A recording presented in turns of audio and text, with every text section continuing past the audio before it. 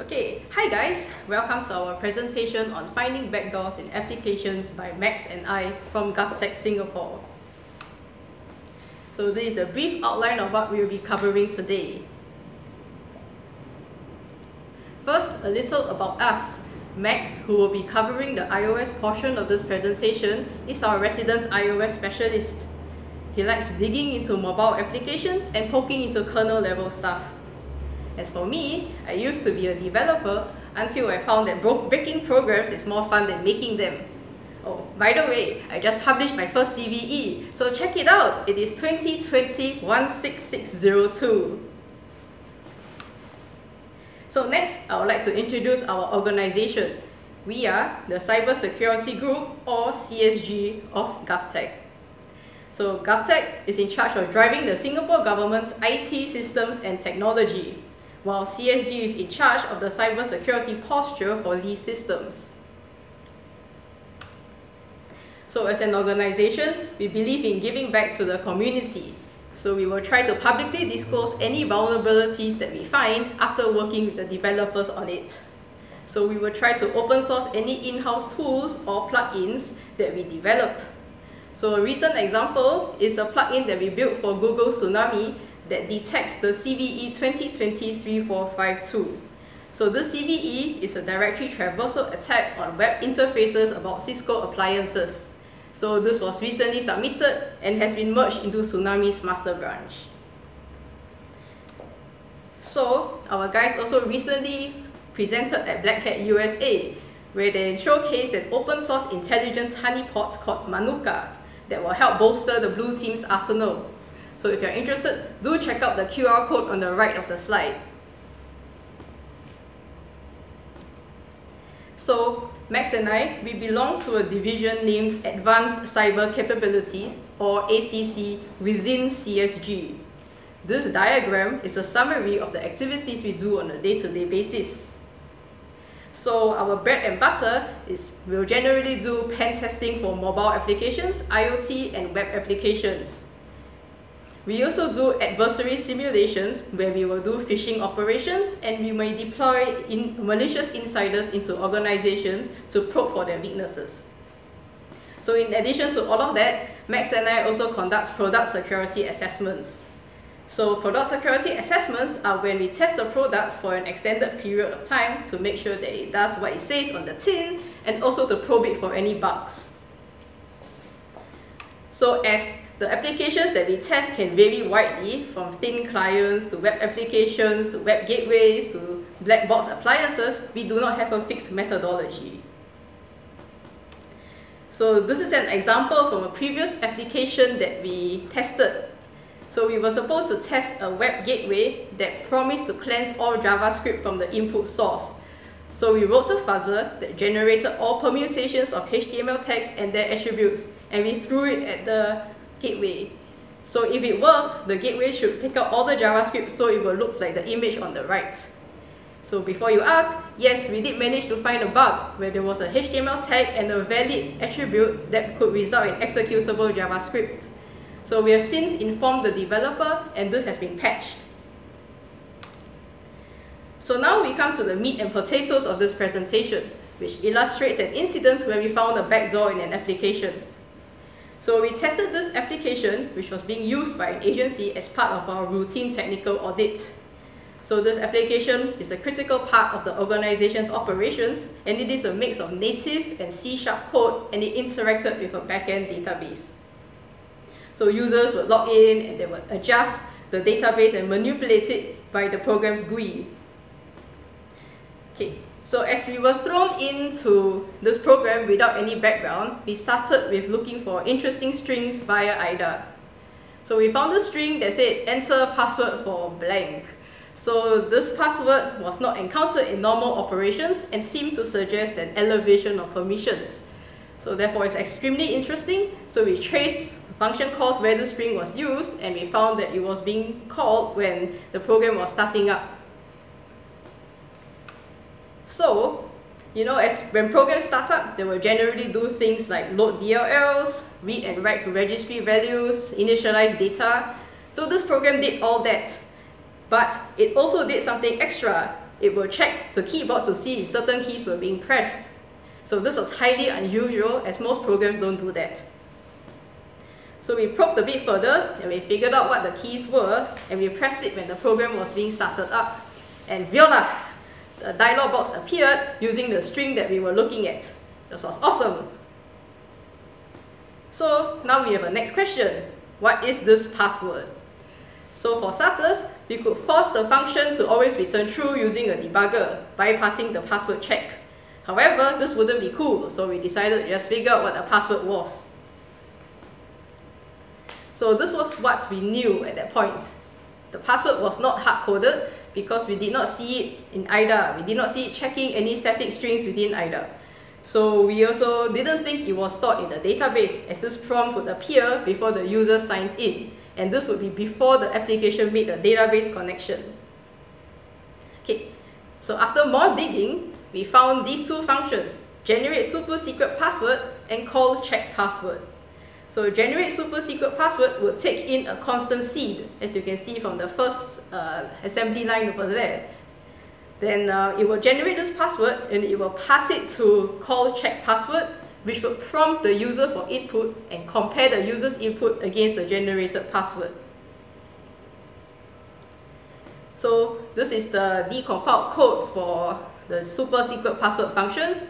So as from the previous slide, we knew that it had a constant seed value. Then it will take that, get today's date and time, and it will do a bunch of operations that involve division, modulus, byte shifting, XORs, and ANDs, and it will return a 6-character string that will change every week. So now, since we knew that the password didn't change that often, we decided to just use a debugger and break after the function ended, so we could get out the generated password from RCX. So this is the password in its full plain text glory. So after we put the password into the prompt, so we were greeted with a console when we started the program. So this does not usually happen when the program starts up. So it's like, yes! So from the console, we discovered that we could run stored database procedures that were previously defined by the developers. So these procedures, they did not have any access control, so our low privileged user could just run any of them. So this one is an example where we could pull out the user logins with the sensitive information like login IDs, probably phone numbers, and their login sessions. So what was the impact of this? So a user, by having such a password, can run stored database procedures like what I mentioned, and also raw SQL. So this would let the user do things such as changing passwords for other users and using raw SQL to modify the database, potentially bypassing any application constraints or logging. So why in the world did the developers put that in? So they put it in because they wanted to ease the remote debugging, maintenance, and deployment operations. However, they did recognize that this could be an issue, so they generated this function that will create a password that will change every week.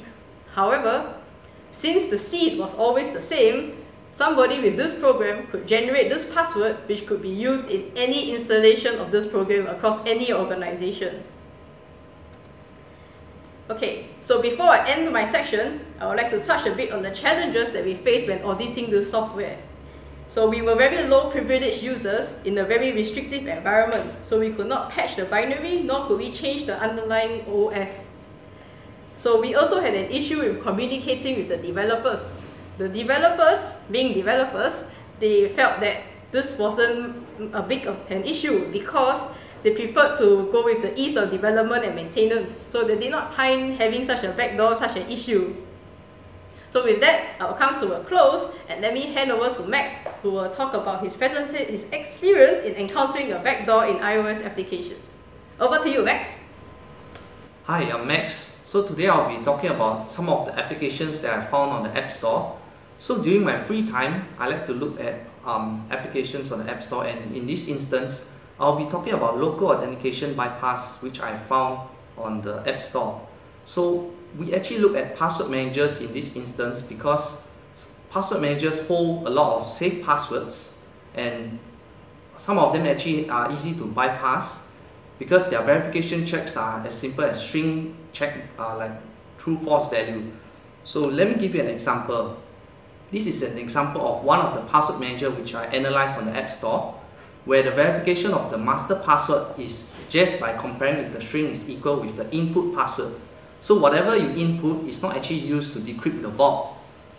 This allows an attacker to actually use debugger to easily bypass the master password they have set and access the safe password they have set. So we're actually here to see if you can actually entrust your password to password managers that you find on the App Store.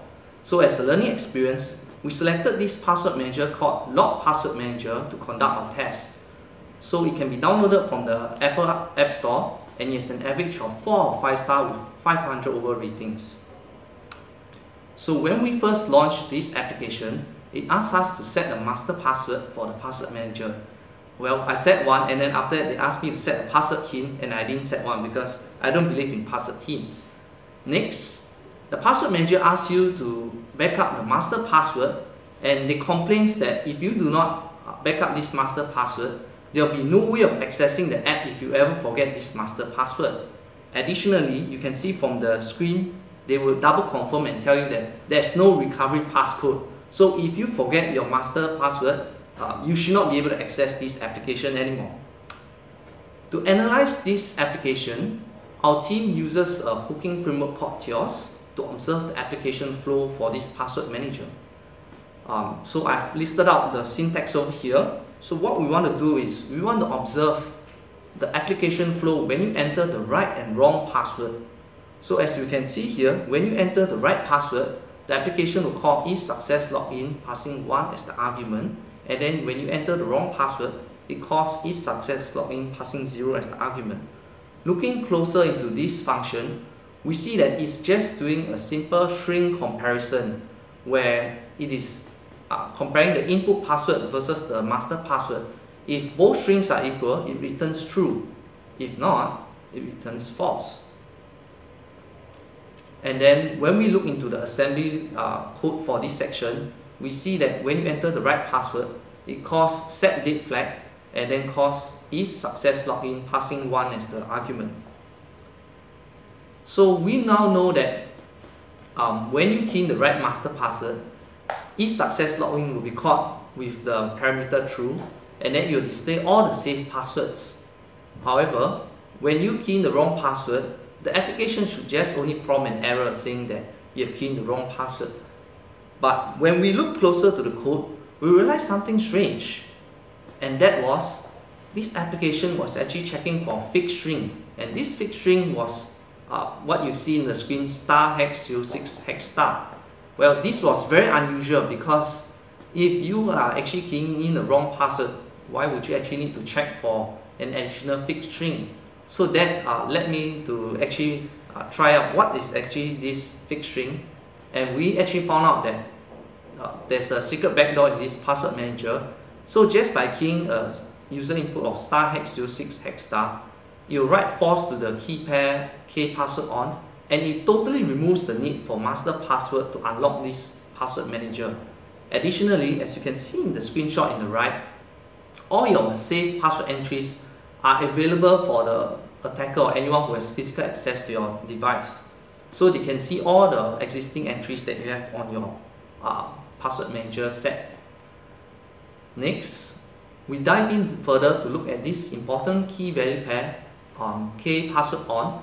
So we see that this kpassword on determines if master password is needed to access the app, and klogin password stores the originally set master password. And both of these are stored in this group keylist file where we actually tried to extract it. And extracting it, we found another thing from this application. As you can see in the screenshot in the bottom left, for the klogin password, it stores my originally set master password. So this app not only has a backdoor where you can actually access it through the fixed string *#06***. If someone actually managed to get hold of your device, he can also retrieve your master password to unlock your password manager. So much so for telling users to back up their master password and that there's no recovery passcode, when you see that's totally not true. Looking further ahead, we were thinking, This is only one password manager. There are like tons and tons of password manager that you can find on the App Store. So we wanted to look specifically at all the apps that were developed by this developer. So we searched it up and we found 4 applications. 3 of them were actually password managers. So we tried to look at the free password managers, which were Password Manager Fingerprint Lock and Lock Password Manager. So we tried the other password manager, which is called Password Manager Fingerprint, and yet the same interface as the original application we tested. So immediately I tried the same backdoor *#6# and it worked. So this shows that the developer actually sort of reused the code base. And without testing the paid version of the password manager, we infer that there's a high chance that this password manager would also have the same backdoor. So what would be the impact of this finding is that someone with physical access to your phone could access all your saved password on this password manager, and why would the developer even do this? Maybe because he wanted to have a backup recovery code in case some of their users forget their master password. So as a mitigation, we actually reported to the developer multiple times since January, and as of now, actually the app is still on the App Store. So other than testing iOS applications, our team also looked at a variety of different technologies such as smart locks and IoT devices. So our team would actually publish this variety of security articles on our Medium page, as you can see. So you can feel free to scan the QR code to access a page. Okay, so this year GovTech will also be organizing a CTF event, and we'll be releasing more details on Stack 2020. So Stack 2020 is a developer where the government and the developers come together, where we will share how we can better secure our applications, as well as we will share what the government is doing. And for this CTF, there will be a variety of prizes to be won, including cash prizes. So more details will be released soon. So thank you for your time. You can reach out to us on Angelista and Maxi at LinkedIn or at Angelista at Twitter. Thank you.